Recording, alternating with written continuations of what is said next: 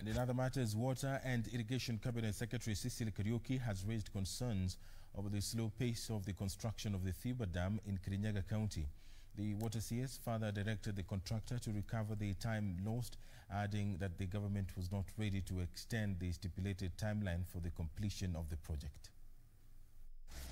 Speaking after touring the multi-million project, Water and Irrigation Cabinet Secretary Sicily Kariuki took issue with the firm contracted to construct the dam for the slow pace it was taking.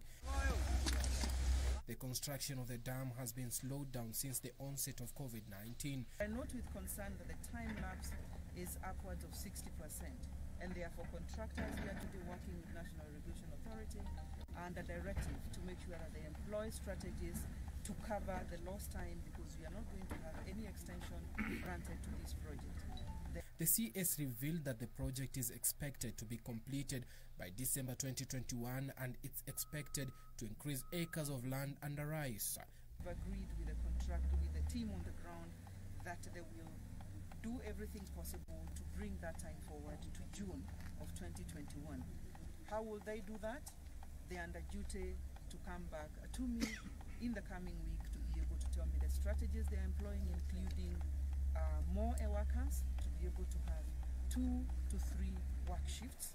Meanwhile, CS Kariuki has said the construction of the 1 billion shillings canal project in expansive Moya constituency is almost at the final stage. Elsewhere, the construction of the 24 billion shillings Kariminu 2 Dam in Gatundu North, Kiambu County is hanging in the balance after jobless residents neighboring the project vowed to stall activities.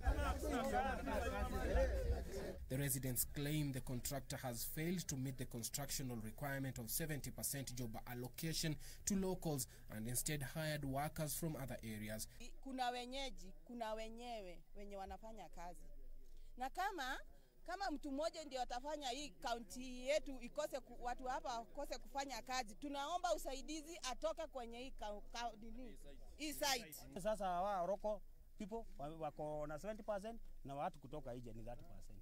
Lakini wakikataa kutoa hiyo list, tunasema hapa hata tutarara hapa. Hatukesho tutaamkia hapa. The over 200 furious locals stormed the newly built water treatment center where they staged the demonstrations.